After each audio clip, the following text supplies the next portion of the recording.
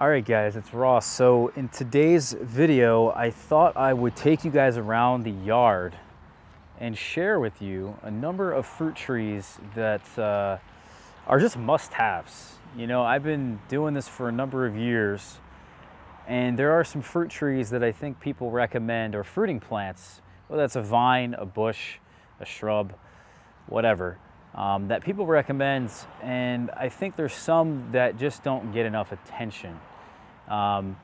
Personally, I'm still learning and I'm still experimenting with different varieties, because it's not just enough to say, oh, grow peaches. What about a particular variety of peach that really blows you away? And that's actually this one right here, called the Indian Free Peach. It's a blood peach, because actually it's getting a reddish interior to it. And I'll show a photo of it right now. It is mind-blowingly complex and good. It's just like the perfect peach. And if you've never eaten this peach, I would argue you've never even had a peach, because it's that good. Even a homegrown peach like Red Haven, that's a really good quality peach, just doesn't compare to this.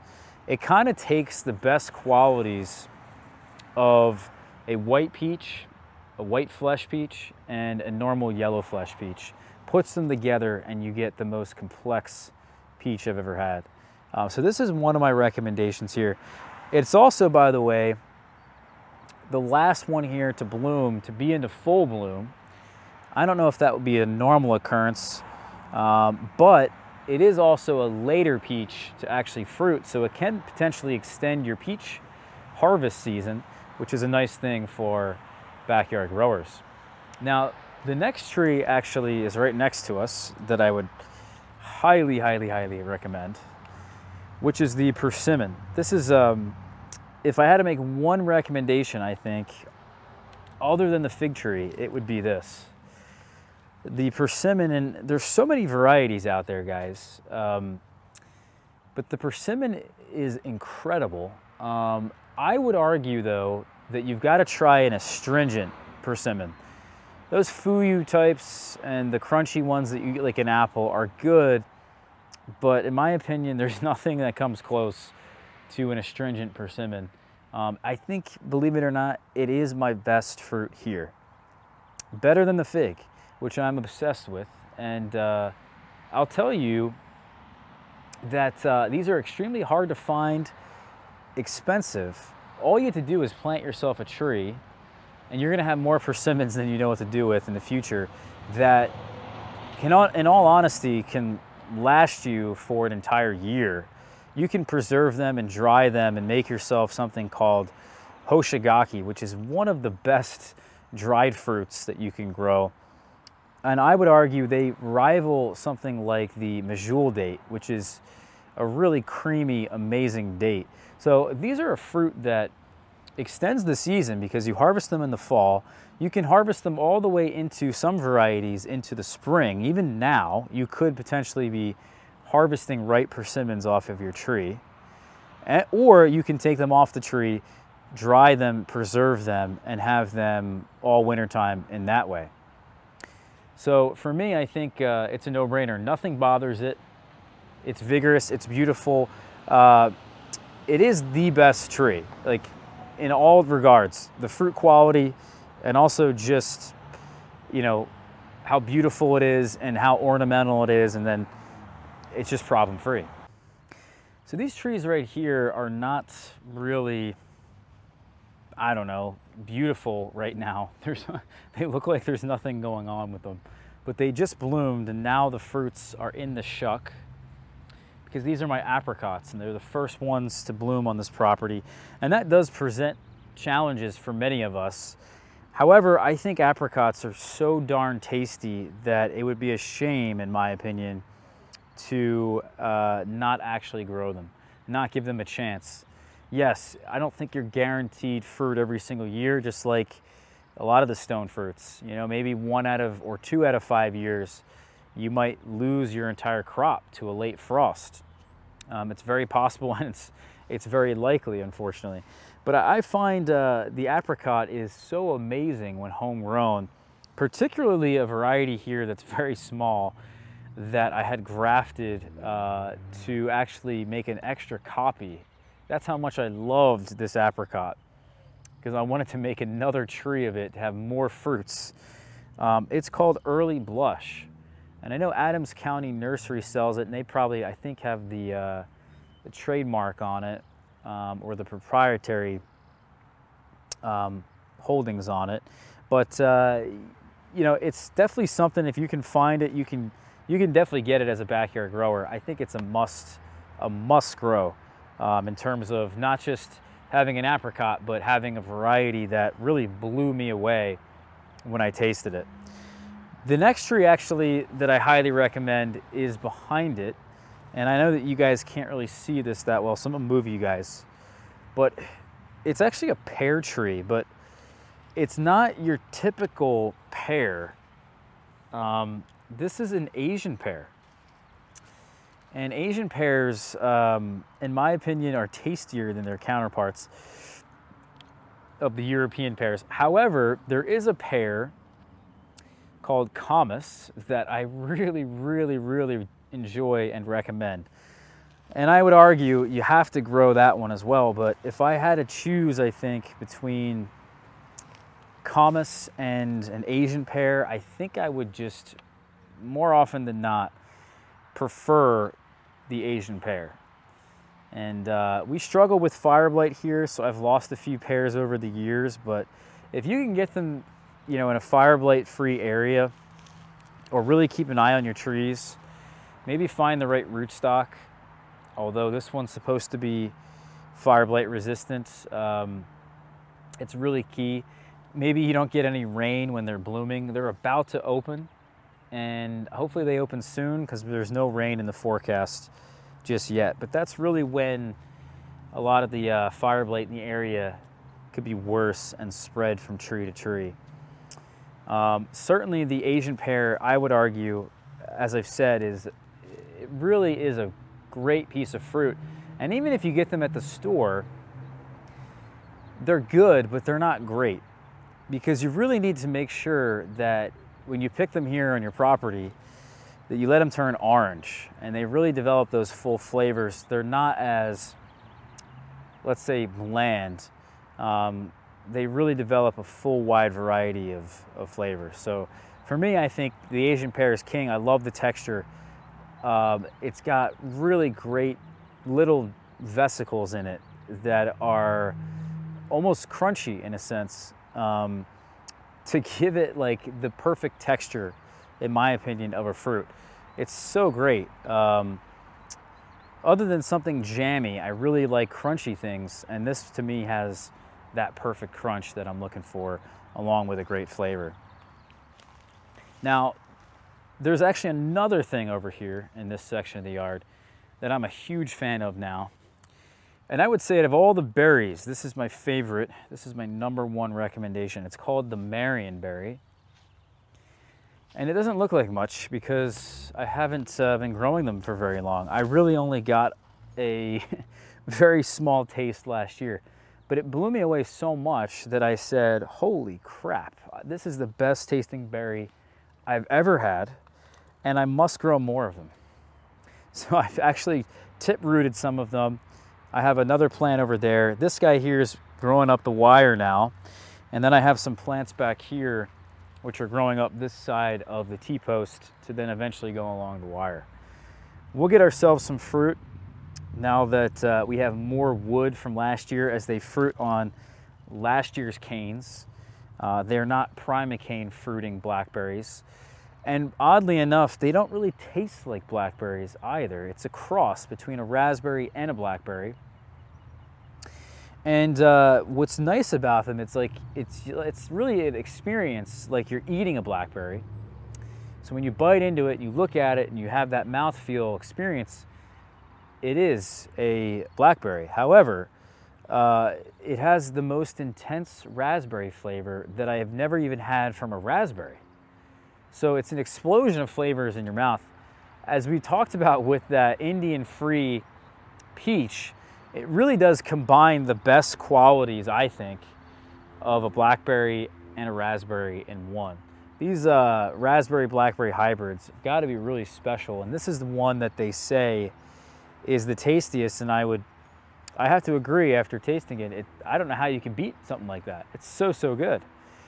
I'd also mentioned that I have persimmons planted in here, and one persimmon variety recommendation I have to make is a fruit called Sajo. It's a really, really tasty piece of fruit, and it is, of course, astringent. All right, guys, I've got about 3 more fruits to share with you guys. This one here is the strawberry, and I have it actually in a raised bed that we've created. We planted them in a raised bed, and then we put a door on the top of the raised bed that's on a hinge. It's got a handle, and it has some insect netting over top. I think it's a brilliant way of growing strawberries because you can really easily keep all the critters out, all the pests, slugs, birds, groundhogs, skunks, rabbits. Everything in this backyard loves strawberries.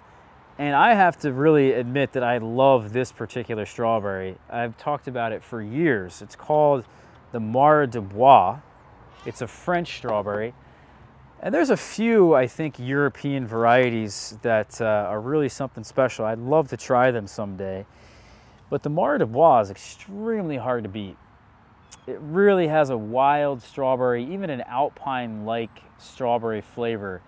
And I would argue you got to grow the alpine strawberry as well, but the Mar de Bois, I think, has got great fruit size for a strawberry, at least for the flavor of a strawberry that you're looking for, and it's got the amazing flavor that you're looking for. So it's got kind of the best of both worlds.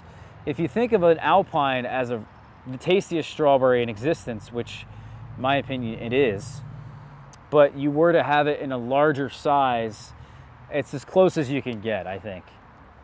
Now the flavor is a little bit different than your typical strawberry, so I would recommend something like Early Glow for your classic strawberry flavor, or even something called Rutgers Scarlet, which is a new variety that was just released that I actually enjoy a lot more than Early Glow.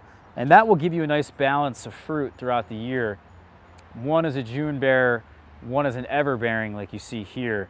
This might be day neutral, this Mar de Bois. I'm not exact. I think it's an ever-bearing strawberry. Regardless, the Mar de Bois will produce a heavy crop in the spring, and then it will stop, but then it will continue on for the rest of the season, starting actually in August. So this particular strawberry produces for a very long portion of the season, and it doesn't stop. So it's really nice. I think if you were just gonna have one, I would obviously take this Mar de Bois.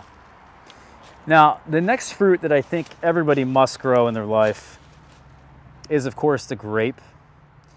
And my grapevines in this area of the yard have been struggling a bit, but this Mars grape has been a champ, and it produced some really, really high quality fruits last year. A lot of people struggle with disease and they end up spraying their grapes quite a bit. And I did that for years, really struggling with disease until I finally learned that you could bag your grapes with wax paper bags, bag the clusters. You protect them from critters and insects, all kinds of things, but you also protect them from disease. And as long as you get yourself a powdery mildew resistant variety, you won't have to deal with that. The worst thing you deal with is something called black rot, but if you bag them, you have no problems. You let the grapes hang on the vine for as long as possible. They'll develop so much flavor and so much sugar. You don't even know what a grape tastes like until you've had them straight off the vine. And there's some really awesome varieties out there. So hats off to you guys. If you live in a climate that's quite dry and disease-free, you can grow some real interesting varieties of grapes. If you just get yourself in this climate a Concord style like Mars or even Everest seedless, I think you'll be very happy with the quality and the production and the performance of your vine. So the last fruit tree here, guys, that I recommend, and I think I could really recommend quite a few more in the future, but at least for now, if we're making a must-have list, this has got to be on it. And, you know, I didn't even mention the fig, by the way. I could very easily mention the pawpaw. I could very easily, I think, add raspberries to that list, or blueberries, the gooseberry. I mean, there's a lot of great fruits. What about apples? I mean, I didn't even mention apples, but from my own experience, this is the best berry that you've never even heard of. It's called Gumi. And this is a variety here called Carmine. It goes by, I think, a couple names, but it produces a very large berry, and the pit to flesh ratio is acceptable. They're one of the best things. I always look forward to them. I come out here every June and chow on these. One of the first things of the year. They produce abundantly. They're problem-free. They're loaded with flowers. It's a nitrogen fixer. The bush doesn't get too big because I've been able to, I guess at least so far, control the size of it. Just by doing some pruning, you could keep this, I think, 6 by 6. I don't think that's really a big problem. The birds love them. They're red berries early in the season, so you got to net this thing. But it produces a very, very good, complexly flavored berry. Early in the season, you can make great wine out of it. It's got some nice astringency to it. It's sweet. It's a little bit tart. It's a wonderful, wonderful berry that even can dry up on the plant and become a super sweet, super good, that resembles something a lot like a gummy bear. And that's why they call it Gumi, because they named it after a gummy bear. It's true. It's really not something that I would consider a novelty. This is a must-grow, a must-have plant on your property that I think a lot of people just don't know about. So that sort of wraps up this little video here, guys. There's so many fruits and things that you can grow in a temperate climate, but as I said, I really wanted to spend some time just dedicating this video towards my favorite fruits and things that I highly recommend. You know, it's not too late in the season to plant something. Maybe for some of you guys it definitely is, but here in the Northeast, it's not too late just yet. Maybe you could still find something. I know that this video probably would have been more timely in the wintertime, but this will give you something to look forward to, at least in the future, maybe something to add to your list. The fig, by the way, we didn't give any love, but of course I would recommend, guys, that you grow the fig. No doubt in my mind. But we've done so many videos on the fig that I don't think I really need to explain that. So yeah, those are the fruit varieties here, guys, and the species that I recommend. We'll see you guys soon, all right? Hit that subscribe button for me if you got something out of this. We'll see everybody soon. Take care, guys.